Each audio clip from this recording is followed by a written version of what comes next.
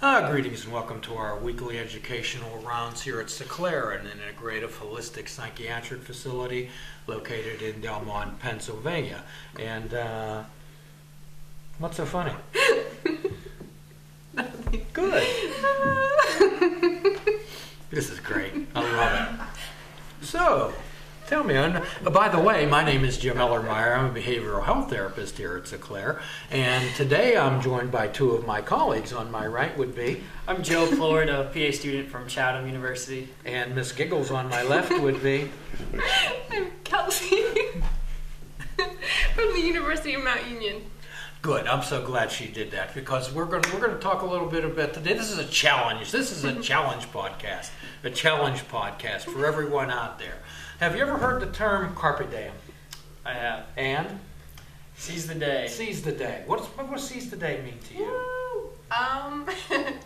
It means to experience the day, make it your best. Experience the day, make it. That means grab it, right? Mm-hmm. And grab it's an action verb, is it not? That's right. Right. It's not just think. Can you think your way into seizing the day? Can you do that? No. Can you think your way into acting right? No. No. We act our way into thinking right, don't we? Mm-hmm. That means breaking out. So this is a challenge. I'm asking you, I'm challenging you to get involved in your life. Get involved in your life. And I'll ask you again, probably for the 5,000th or 6,000th time, where are you at? Right here. How do you know that? I can feel the table, my hand. What else? I can hear your voice. Okay. And what time is it, Kelsey? Right now. How do you know it's right now? Because I just do. You just do. No, I can feel my heart beating. I'm in the moment. Lights are bright. Sure. So, Thoreau said that most men lead lives of quiet desperation, full of sound and fury, signifying nothing. Okay? Do you want your life to be one of quiet desperation? Do you out there want your life to be of quiet desperation? Do you want to sit and wish and hope and wait for things to happen? Do you wish things would get better? Do you hope things would get better? Are you waiting for something to happen? Are you waiting until you deserve it? Are you waiting for the right time? What time is it, Joe? It's right now. It's correct. It's right now. And that's my challenge to everyone out there today. So it's easy to say, well, grab life. Go get it. How does a person do that, Kelsey? What we do on this particular podcast is actually incorporate some action steps into people's lives so they can actually incorporate these steps.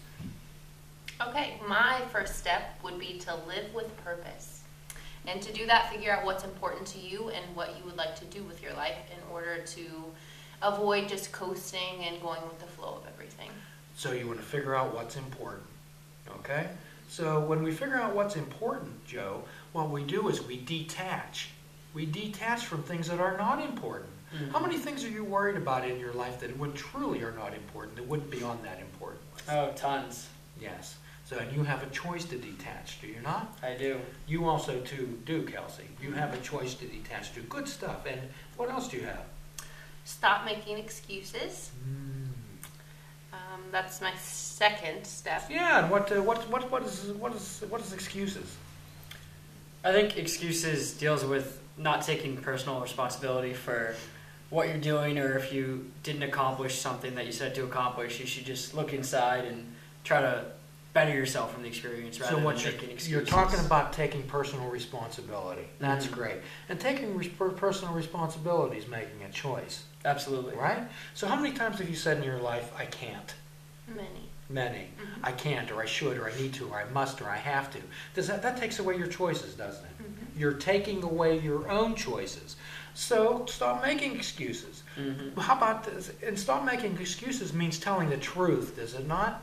It does. Telling the truth. How many times have you made up something when you were late, or turning something in late? Yeah, I guess. Running late. Sure. We all make excuses. Well, let's tell the truth. I'm late. I slept in. No, I just didn't get that done. Rather than saying, oh my gosh, my dog ate my paper ruler and all these other ridiculous things that we figure up.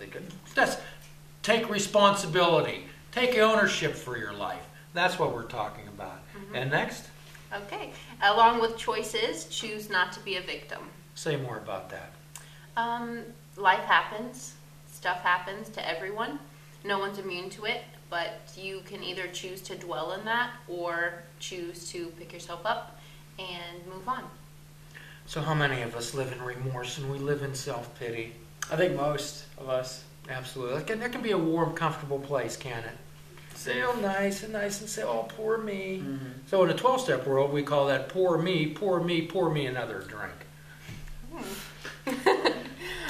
The fourth is stop comparing yourself to others. When we compare, we don't see the whole picture to other people. What they present isn't the whole story, and we need to remember that. And regardless of how they present themselves, it's still your choice to live your own life with integrity. And that just sounds like another choice.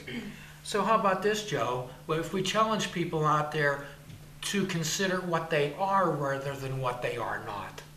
I think that's a great idea. How often, Kelsey, do we get to talk to people and they tell you what they are not rather than what they are? Okay? I'm not interested in knowing what you are not. What I'm interested in is knowing what you are. And seriously. Go ahead. And number 5, take action now. How do you do that? You tell me. I want to hear from you. How do you take action? If you want to do something, how do you get it done? Take action now. You live in the moment, right here, right now. You live in the moment, right here, right now. That means being accurately able to label and describe. Are you a procrastinator, Joe? Yep, absolutely. Talk to us about that. Well, when you have something that you're really not looking forward to or you just don't want to do, you come up with all sorts of excuses and other things to put it off as late as you can and just pretty much waste that time. Then it's wasting time, right? That's what it is, yeah. So procrastination is based on fear. What am I afraid of? Yeah, that's self-evaluation, self-reflection. And this just doesn't occur overnight. These are steps that we take. What am I afraid of? Why won't I get that paper done? Why won't I make that phone call? It's not always procrastination, Joe, it's fear. And what does fear lead to? Fear leads to anxiety, does it not? And fear leads to depression. Fear is a corroding thread throughout people's lives. So my challenge is to everyone out there, take responsibility for your actions. Take responsibility for yourself. Let's not make any more excuses. Let's not hear any more that I'm sorry. How many times have you said you're sorry in your life? Probably a lot. Yes. And Kelsey? Sure. And how many times do you actually mean it? Not nearly that much. Right. I'm sorry, I'm sorry, I'm sorry. So you can consider this podcast a no sorry zone. A no sorry zone. So, Miss Kelsey, this is your last podcast with us today. And what would you share with individuals out there in our listening audience? All right. Carpe diem, in essence, will allow you to look at the past without regret, to live in the present with confidence, and look to the future without anxiety. Any final thoughts from you, Mr. Joe? I just think that being mindful about where you are and what time it is the best way to seize the day. Being mindful, absolutely. So, as always, we'll leave you with a free prescription, fruits, nuts, and vegetables. Unplug your television. I would suggest everybody be in recovery from the news and take up fishing. And for a truly mindful experience, we ask that you fish without bait. Until then, your assignment, as always, to be good to yourself and show kindness to another. Namaste.